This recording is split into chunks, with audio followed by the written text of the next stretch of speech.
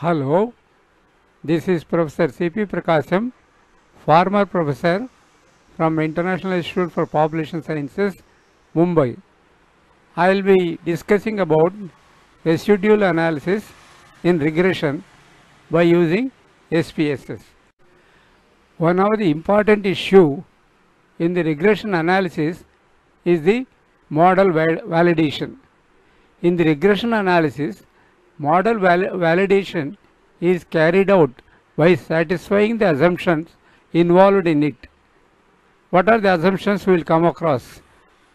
It is general practice to conclude the results based on highest R square or a significant T statistics.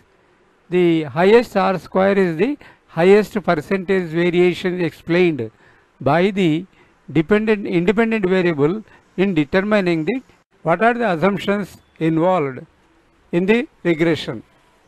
One of the assumptions is the normality, second one is linearity, third one is homozygosity, and fourth one is absence of multicollinearity.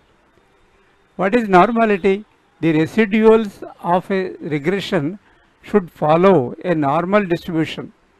This can be examined by plotting P dash P, that is probability, the normal predicted probability plots, which is available in the SPSS.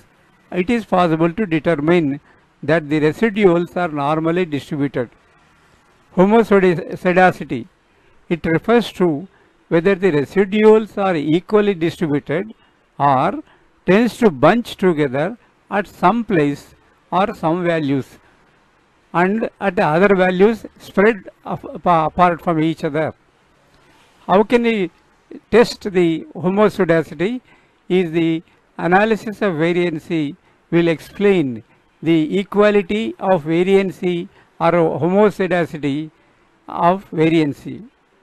It is possible to check this assumption by plotting the predicted values and residuals on a scattered plot. Another assumption is the linearity. It means that the predictor variables in the regression have a straight line relationship with the outcome variable, that is the dependent variable. If residuals are normally distributed and homozygostic, then it assumed that the data set is linear. The fourth assumption is the absence of multicollinearity. Multicollinearity refers to the predicted variables are highly correlated with each other, hence the regression model will not be able to accurately associate variancy in the outcome variable. Multicollinearity can be checked in two ways. One is the correlation coefficients and another is the variancy inflammation factor value. It is necessary to check the assumptions while carrying out the regression analysis. That's what we discussed earlier by using the residual analysis. Therefore, we should try to understand what is residual. A residual is a measure of how far away a point is vertically from the regression line. In short, it is the random error between the predicted value and observed actual value. The residual, which is referred as E, small e, equals to y minus y cap, assumed to be 0, and it has to be tested by using the test. Therefore, it is called observed value y minus expected value y cap y. Here y cap is the expected value. The expected y is derived from the regression equation. Regression equation. The simple regression equation y on x equals to y equals to a plus bx plus e, also written as y equals to alpha plus beta x plus e, where y is the dependent variable, x is the independent variable, a is a constant, That is, when x equals to 0, what is the corresponding value of y is determined by the constant value, and b is the slope, or it is also called a beta of the regression equation.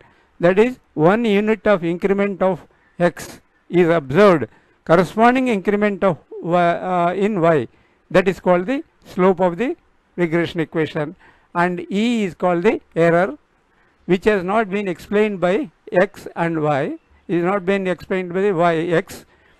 In the regression equation mentioned above, with the input for the data, if you give x and y, we can find out what is the a and what is the b, that is the alpha and beta values can be found out.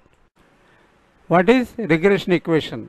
The simple regression equation is y on x equals to a plus bx plus e, also written as y equals to alpha plus beta x plus e, where y is the dependent variable, x is the independent variable, a is a constant. For x equals to 0, the corresponding value of y is determined by the a. b is called beta, or slope of the regression equation. That is, one unit increment value in x observed corresponding increment value in y is called the beta or b, and e is called error term. It is generally assumed that e equals to 0, but we have to test whether the e is not equal to 0 or equals to 0. In the regression equation mentioned above, with the input data x and y, the a, which is constant, b, slope of the regression equation, can be computed by using the least square method. Now we will try to look into what is residual analysis and the techniques involved. Let n data points where yi equals to b0 plus b1, that is beta naught, plus b1 x1i plus b2 x2i, and so on, beta n xni plus e I, where I equals to 1 to n, where y is dependent variable and x1i, x2i, and so on are the independent variable, with ei as the error term in the regression equation. The fitted model is y cap equals to beta naught cap, that is the estimated value, plus beta 1 cap x1 plus beta 2 cap x2, and so on, beta n cap xn. The predicted responses at the I data point equals to yi cap equals to beta I cap plus beta 2 I cap xi plus beta 2 x2 I cap plus, and so on. Then the difference between observed and estimated value of y are called the residuals, which is denoted as a small e. Small ei, which is a residual, equals to yi minus yi cap, where I ranges between 1 to n. Ei reflects the amount of discrepancy between observed and predicted values which are present after having the least square model. If the regression model is correct, the standardized residuals would be, that is EIS equals to EI by S tends to fall between -2 and +2, are randomly distributed about 0.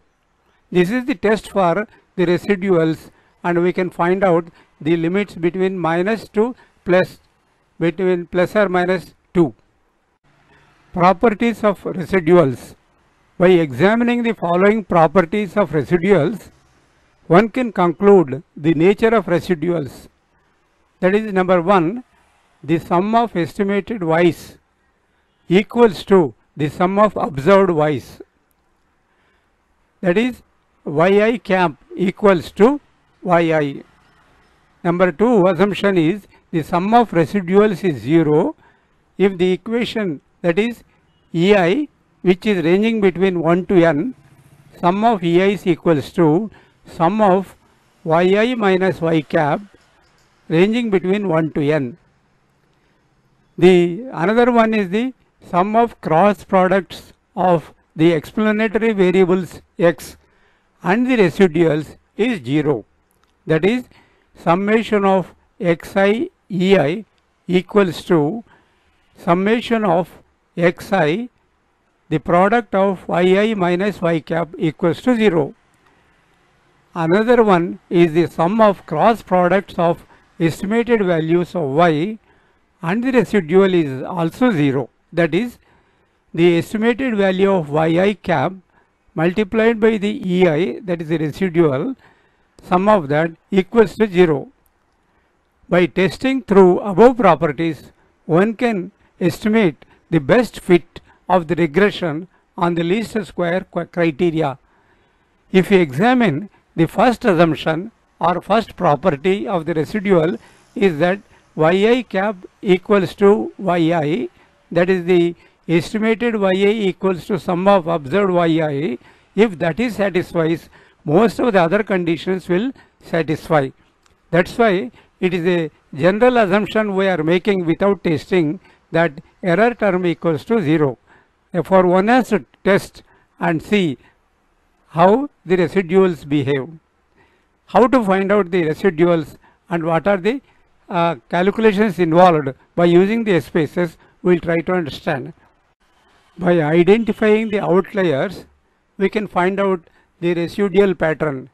Therefore, an outlier which is more concerned with the residual is the one observation or that observation which is much larger than the rest of the observations in the absolute value of two standardized residuals.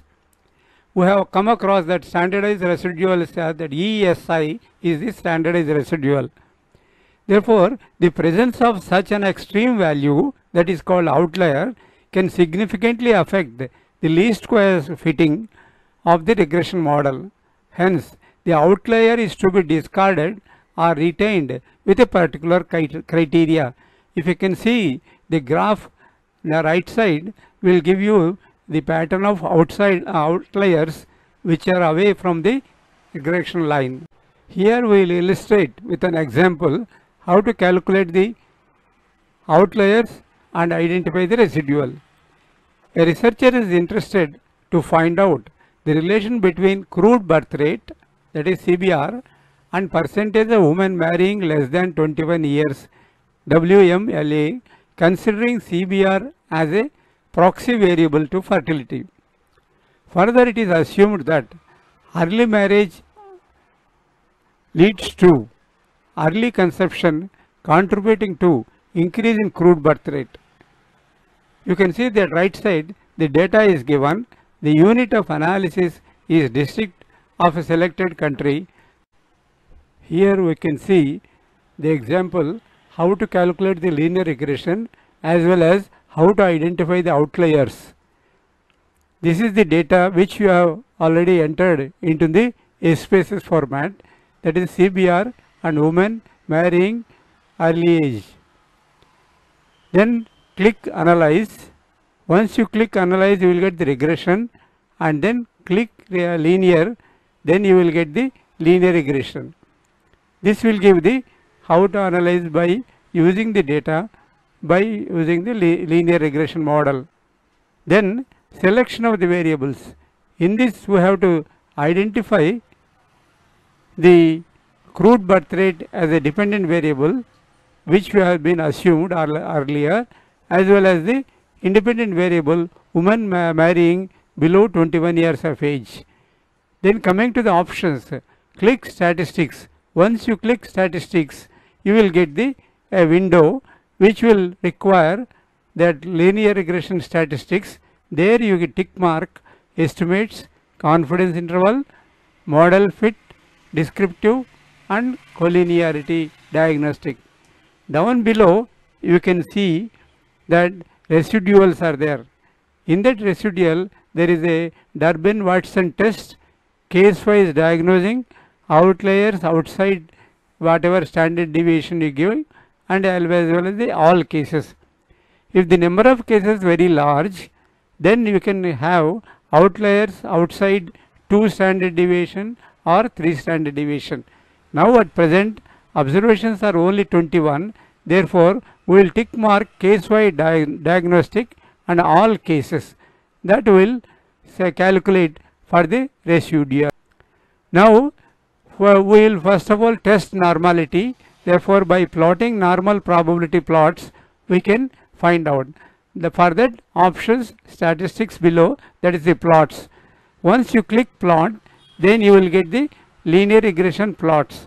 In that x, wherever x is there right side, you bring dependent, and another y is the z, that is the residual, standardized residuals that will give. Then down below standardized residual plots, we can plot it and understand whether there is a linear relationship or not. Therefore normal probability plot, you tick mark it, and right side you will find procedure all partial plots. If you require you will tick it, otherwise generally it is not required. Then continue. Once you say continue, another option is there, save. We have to save the residuals because the number of observations are small. We can identify and see the calculated value also. Then for further, when you click save, then you will get the linear regression save. In that you can see the residual standardized, that is most important. And then down below you can see left side distance, Mahalanobis, Cook's leverage values, Mahalanobis distance square, or otherwise Cook's as well as the another. For the present analysis we will use the Cook's method of calculating the distance, and whichever is less than 1 then we will consider as a variable, otherwise it is a outlier. Then click that, then you will get the here standardized and Cook's distance is, you have to tick mark it. Once this has been done, let us go back to the, then this is the syntax value.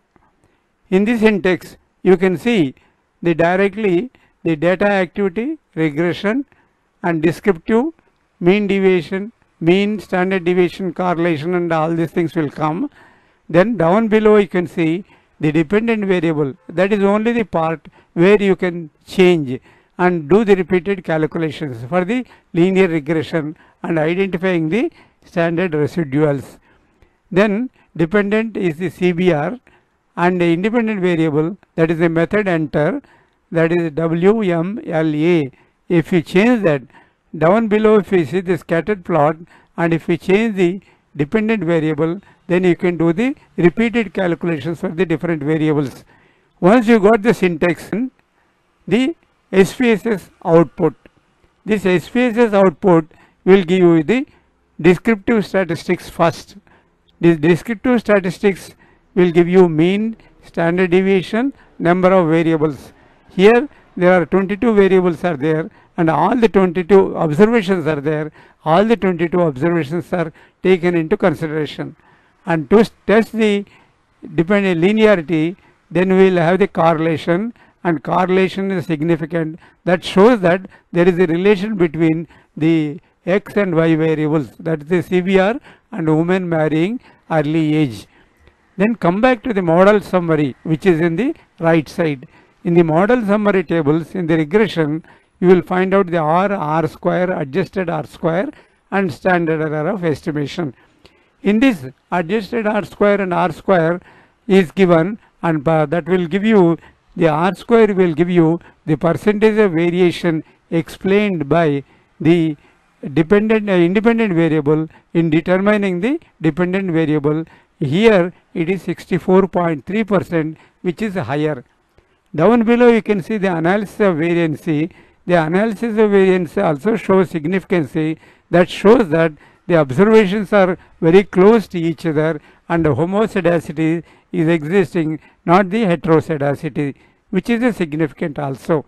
That shows that observations are close to each other and then there is a relation between the observations, and all the observations are taken together. Then comes the coefficients which has been calculated for the regression. The regression equation is y equals to CBR equals to 24.532 plus 0.185, the women marrying earlier. Then important thing is that case wise we can identify which are the outliers. When you look at that right side, the table, you will find out the case number, standard residuals which has been calculated by ESI divided by EI divided by S, and then CBR. CBR is the observed values. Then next column is the predicted values, and next column is the difference between that residuals, and the second column will give us the standardized residual. Then we are interested about the standardized residual which are away from plus or minus 2. When you look at the observation 22, the minus 2.563, which is away from minus 2, identified as a residual. Then to find out the linearity, then we'll use the normal P and P plots by using the standardized regression, standardized residual. This shows that some observations are above normal line, some observations are below the normal line. That shows that the linearity observation is not 100% is successful. Then we have to identify who are the outliers.